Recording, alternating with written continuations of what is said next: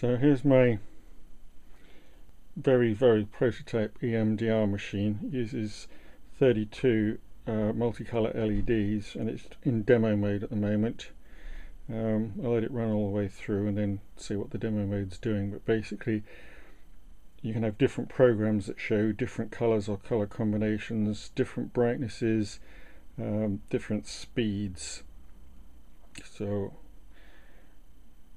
we're nearly at the end of the demo. So it starts off in a moment, goes through red, green, blue.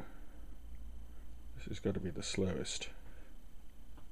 So here we go. There goes red, green, blue, yellow, magenta, cyan, white and rainbow. And then very dim, various levels of brightness, getting brighter. I think that's the brightest, and then going dimmer again, that's the dimmest, and then that's the fastest, and gradually slowing down. So this is demo mode that just kind of cycles through all those possibilities just so you can see what's happening, and so I know that all parts of the program are working. It's all driven by this Arduino. Let's change focus and come in.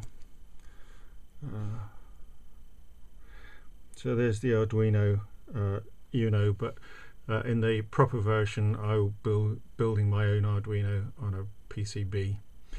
And over here I'm beginning to build the external controls. It'll be a potentiometer for controlling the speed, and then other ways of programming the brightness and so forth. There's an opto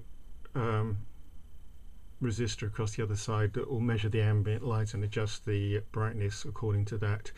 And get back to there. It will actually have a remote control. I've ordered a remote control which should arrive today.